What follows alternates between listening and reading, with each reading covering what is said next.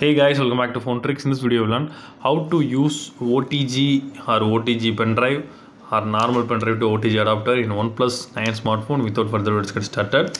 So I have OTG adapter and the normal pen drive. So first of all, I insert the pen drive into the OTG adapter. Then insert this setup to the phone. You can see. So after you inserting, you need to open the My Files and swipe up. You can see the option called OTG. So in the bottom, so you need to click on that. So it will open the files from the OTG. So if you want to copy any file from the OTG, you need to click and hold, then choose copy and choose phone storage and copy to here. So same method you can copy from internal storage to OTG also. So before you eject the pen drive, you need to open the notification bar, then choose tap to remove.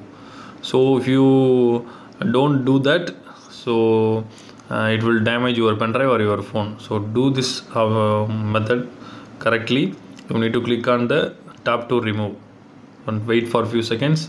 So after only you can remove the pen drive. So that's all guys. I hope this video is very useful to you. If you like this video, hit thumbs up. See you next video. Bye bye.